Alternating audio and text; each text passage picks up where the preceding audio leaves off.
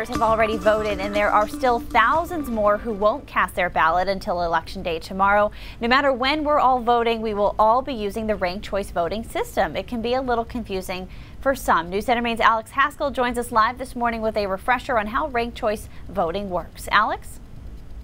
Hi, Lindsay. Good morning. In this election year, Maine becomes the first state in the nation to use ranked choice voting in a presidential election. Maine voters approved the system in 2016 and has used it in elections since then.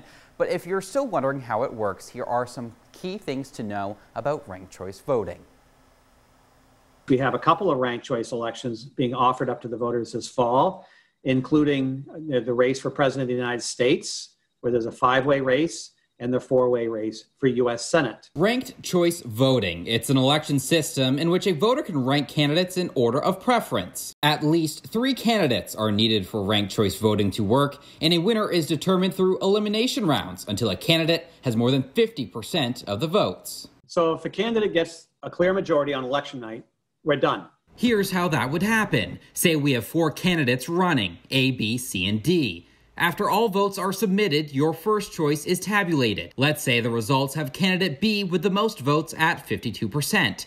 This means candidate B wins and the process is over. But if that doesn't happen, well, then we're going to announce that we're going to go to rankings. If no candidate gets more than 50% of the vote, then we go to round 2.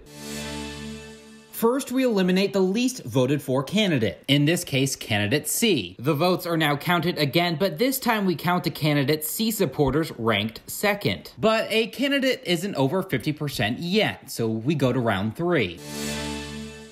Candidate D gets eliminated. Now we count candidate C supporters third choice and candidate D supporters second preferred choice.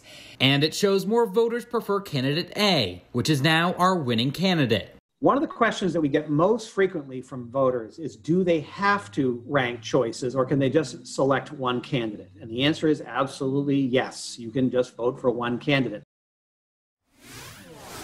Now, if you still need a little more information about ranked choice voting, you can head over to our website and mobile app. Live in studio this morning, Alex Haskell, News Center, Maine.